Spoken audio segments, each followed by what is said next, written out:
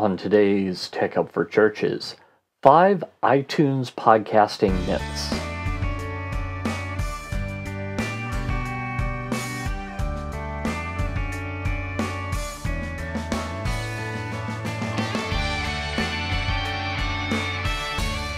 Hi, and welcome again to Tech Help for Churches. This is the show where every week I help you with new media, social media, the internet for your church. My name is Paul Allen Clifford. Last time, we talked about 5 podcast hosting myths, and I'd originally conflated these two, and then I thought, well, why not split them up? Because there's 5 things I can talk about in iTunes, there's 5 things I can talk about with hosting, so let's take a look at those. So, getting first to the first myth is ratings improve iTunes rankings directly. No, they don't. I'm sorry to tell you this. I keep hearing podcasts, and I listen almost exclusively to podcasts. So I keep hearing people that should know better say, oh, make sure you give me ratings and reviews because that'll help me climb the charts in iTunes. No, it doesn't. It's how many subscribers you have.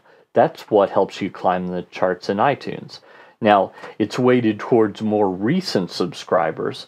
So the subscribers I got in 2005 and 6 don't have nearly as much power as the ones I get today. But it's still the case that ratings and reviews don't directly help you climb the charts in iTunes.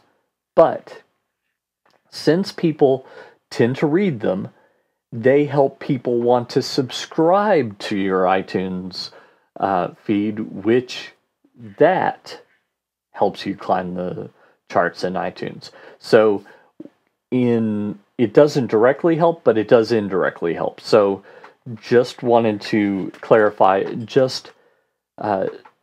this is something that it's all how you look at it, and in this case, I just wanted to be absolutely clear that it's not the ratings and reviews, it's the subscribers. But the ratings and reviews help you to get the subscribers. This one is one I hear all the time. Oh, I need to figure out how to upload to iTunes. No, you don't. You don't upload anything to iTunes. You tell them the address of your RSS feed. That's it. Then they look at your RSS feed and put your show in their directory. So basically, they're just pointing to it. The media is still hosted at your media host. Look at last week's episode for talk about media hosting. But you don't upload anything to iTunes. So whenever you hear someone say that, they don't know what they're talking about, because you just don't do that. Now, if you're selling music, yeah, sure. If you're selling TV shows, sure. But podcasting, no. It's just a directory from that perspective, and you don't upload anything. You just tell them what the address is, and they get whatever they need from that. Next, iTunes is the only place that matters in podcasting. Also not true. In fact, it's becoming less true every day. Now, there was a time where basically, if you weren't in iTunes, you didn't exist. But with things like Stitcher, the iHeartradio app, and just various other places, there are tons of other places that people are getting podcasts today. iTunes is still the most important, but it's not the only one. And maybe 50 to 70% of traffic would come from iTunes, depending on your niche, but not all of it. So you shouldn't think, well, I'm in iTunes, I'm good. You should figure out where your audience is and make sure you are there. The next myth is that you only have a couple of weeks to be in New and Noteworthy on iTunes, so you better maximize them. As my friend is probably a stretch. guy that I follow and I've talked to on various occasions, we've spoken at similar events, Dave Jackson, as he says, I kind of wanted to throw up in my mouth a little bit just saying that. Here's the case. New and noteworthy is not something that's both new and noteworthy. It is a list of things that are either new, they're in the new category, or they're in the noteworthy category. So it's the list of things that are in the new category and things that are in the noteworthy category. They're new and noteworthy. So while you are in the new category for only a certain amount of time, you can be noteworthy if you're particularly noteworthy. This is important. They decide what noteworthy is, but you can be noteworthy several times. In fact, another guy that I know, Daniel J. Lewis, again, I've talked to him, I've interacted with him. I don't know that I'd call him a friend, but I like him. I just don't think we know each other all that well that he would call me a friend. Anyway, he is the host of the Audacity podcast, and he has a podcast called the Once Upon a Time fan podcast. And every time there's a new season of that show, his show becomes noteworthy. Doesn't become new. The show's existed for previous years, so it doesn't become new. There are new episodes, but there's always new episodes. So that's not it. It's noteworthy because this popular show is on once again. Noteworthy. So it's not that you only have a finite amount of time to be new and noteworthy, and if you blow that, well, you just might as well quit your podcast or launch a new one. Not true at all. So don't believe that myth and don't repeat it.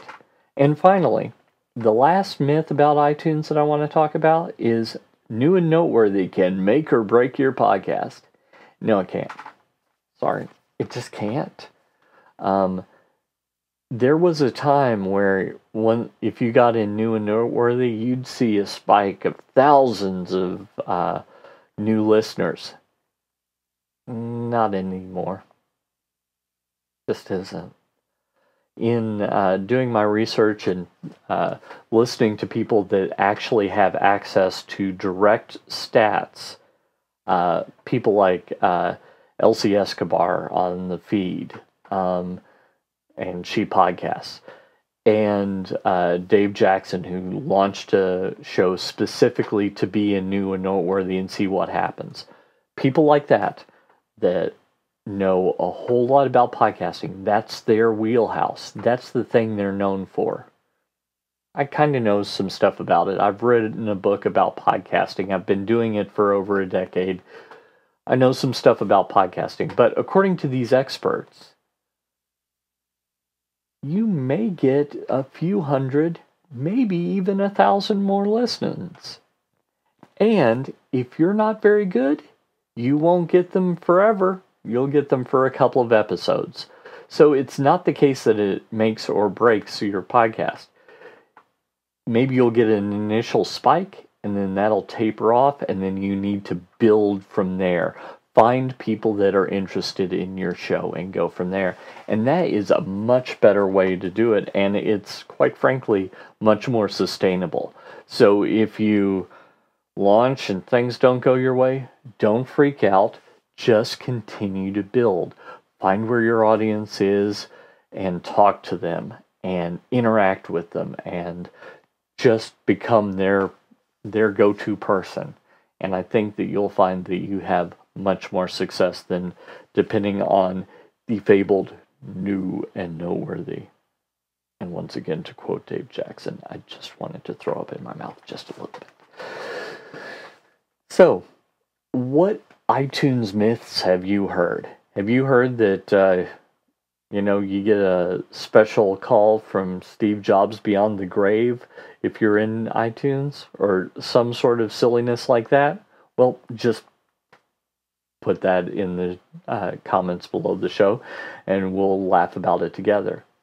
And if you disagree with me, feel free to say it. I mean, I'll probably say, well, according to this person, this and this, and they did some research and they launched a special, but not to dissuade you, just, we can interact. Just do that below the video. If you like this show, I think you'll like my email newsletter, so go to trinitydigitalmedia.com/newsletter, and there you can pick up a copy and get all kinds of free church tech tips and tricks. Until next time, this is Paul Allen Clifford with trinitydigitalmedia.com. Don't forget to like, subscribe, and share this video or audio. Till next time, go out and change eternity.